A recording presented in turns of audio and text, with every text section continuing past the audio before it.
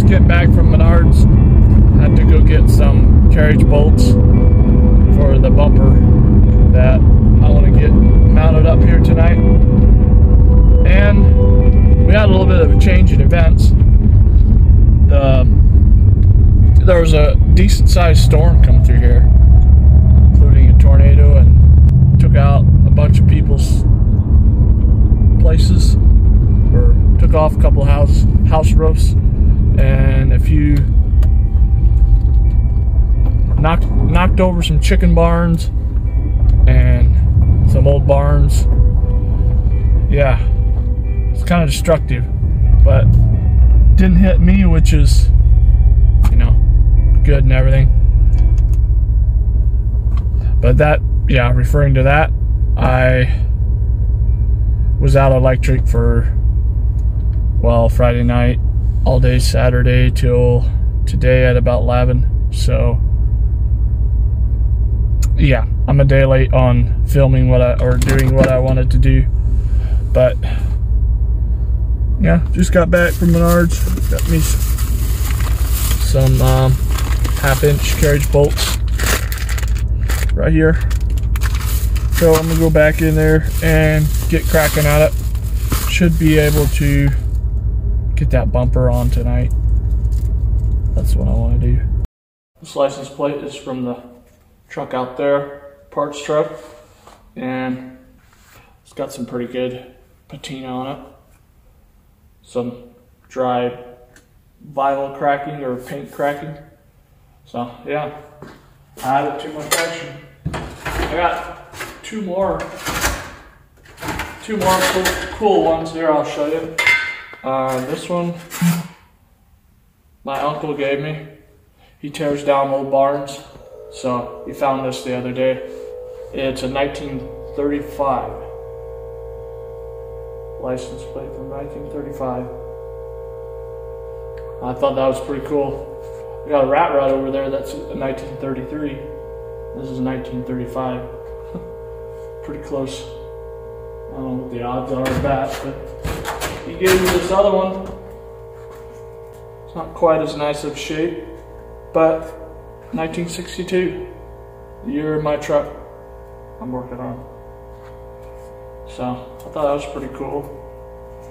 But yeah, I'll add them to my collection, and yeah, my collection's getting a little bigger. I'll keep adding as the years go by.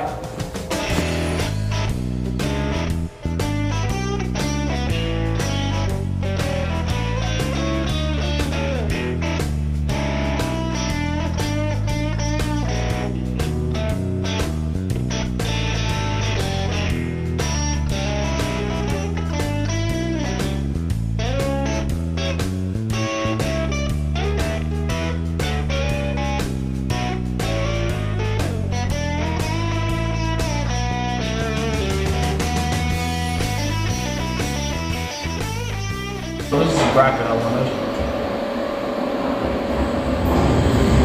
This is the front rail, or the front ends of the other frame up there.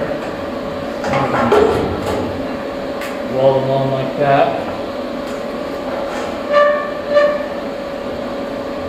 Like that. To hold the other bumper on. So after looking at some pictures online, I think I got this about figured out where it needs to be. As far as height wise. I need another block.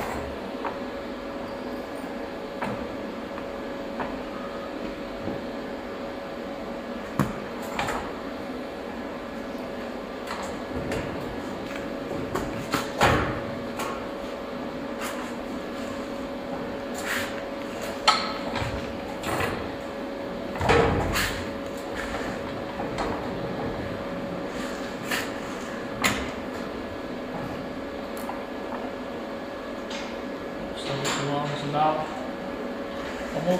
almost to the top of this white line here.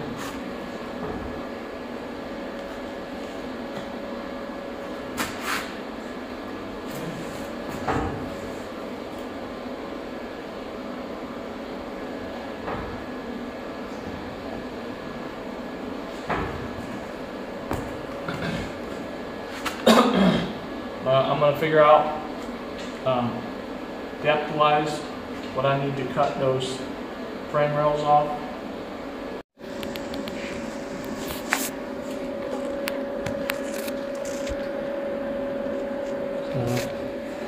Basically the end of the frame, that piece up there, that's the end of the frame cut off of that truck out there, and the parts truck. So just got to figure out, I think I got the height about right, maybe a little lower, and then need to figure out how far out it needs to be. It needs to go in another inch, I think. That's what I'm thinking. In another inch. And we'll figure out how long these need to be cut, and then we'll lay a ruler, flip the bumper upside down, lay a ruler like a straight edge, and figure out, that'll tell us how long these are supposed to be.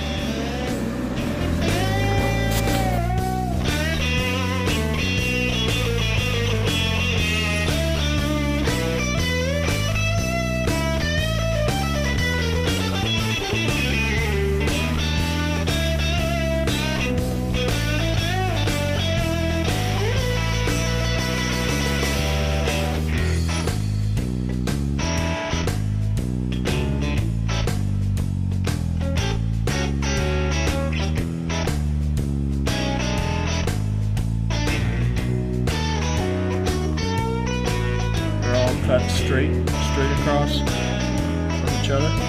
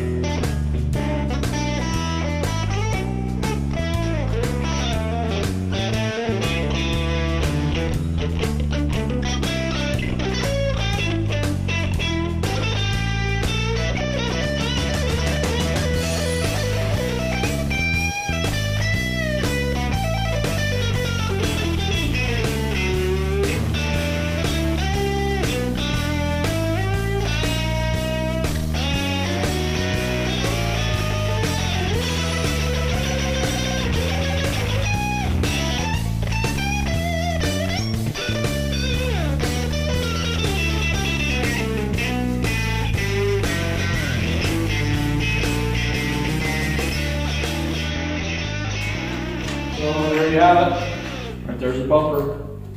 It's on. There's still some little fine adjustments I want to make. But that's it. Got that on. As long as it could be.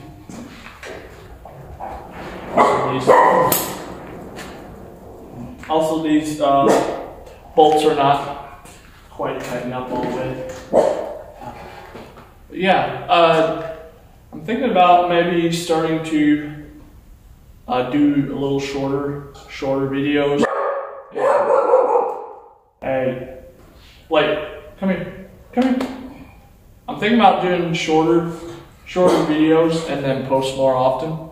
So you guys let me know if that's what you guys would want, because I'm thinking it might be better to post more often and then have shorter videos. But yeah, I'm open to suggestions. I'm not really stuck one way or the other.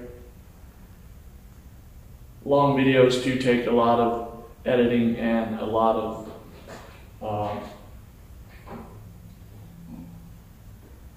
lot of time uploading because they're so long. But yeah, I'll have to decide what I'm going to do, but I'm thinking about doing that these next couple of weeks. So if that's the case, come back tomorrow and we will be probably doing inner wheel wells, the inner fenders. So yeah, you guys have a good one.